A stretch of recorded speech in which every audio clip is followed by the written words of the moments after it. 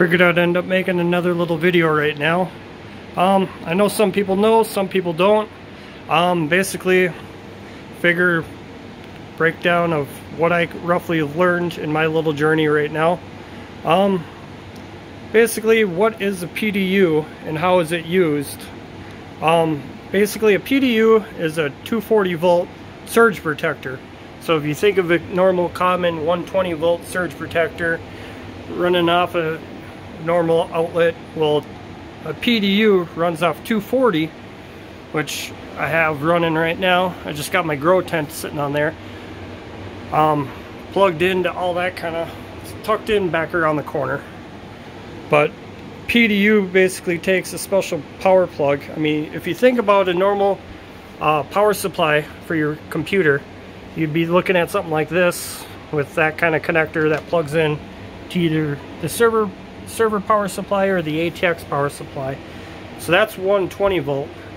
But when you look at it, these ones are a C13, C14, which basically plugs into there, and then you still have the same connector as you would on the 120 volt that plugs into those. And then on my whole setup, I basically have one ATX power supply and one server power supply running off all that. So I got, and then you basically have a 6-pin to that's a 6-pin on one end and a 6+2 on another end, which basically you could run your you can run, sorry, just had to move a little bit. You can run your riser or whatever else by using a splitter. Had to grab the riser. But yeah, so you could end up plugging one side into the splitter, the other side into like a GPU, so then you could have less wires. So that's basically how I have all my stackable rigs all done. But yeah, it's I've been getting my cables from Infinite Cables. Real heck of a real good turnaround lately. I've ordered a few in like the last week or two, and by the just this week I ordered some Monday morning.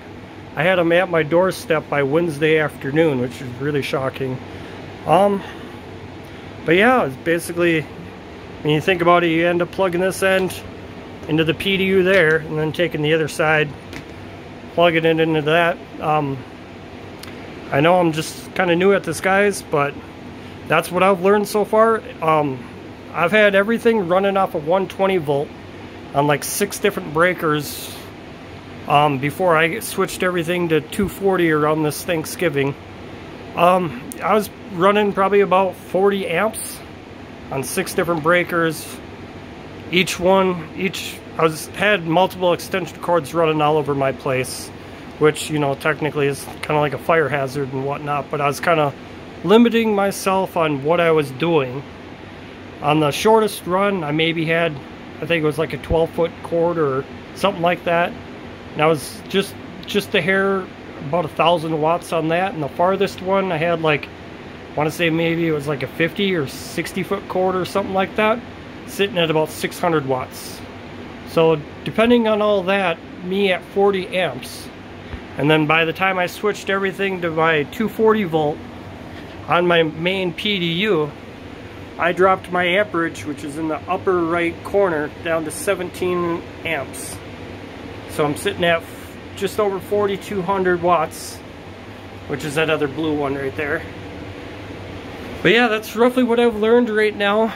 I know this is kind of pointless kind of a video, but I figured I'd kind of make this a little bit of a video for some of the new people who are kind of hesitant about the whole 240. My recommendation, opening up a main panel, get an electrician. That's for sure. There's some serious power in there. It could end up hurting you, if not kill you, or burn your house down. But with all that being said, I'm not responsible for anything that you guys do to your guys' property. But yeah, being on 240, I'm glad I did it. It brought down the my amperage down, which is a heck of a lot safer and whatnot for where I'm at. But yeah, I like to keep my videos a little short, so I see I'm already at like 5 minutes. thanks for watching, guys. If you have any other comments or any other videos or something I missed or something you guys would like to see, just comment, let me know.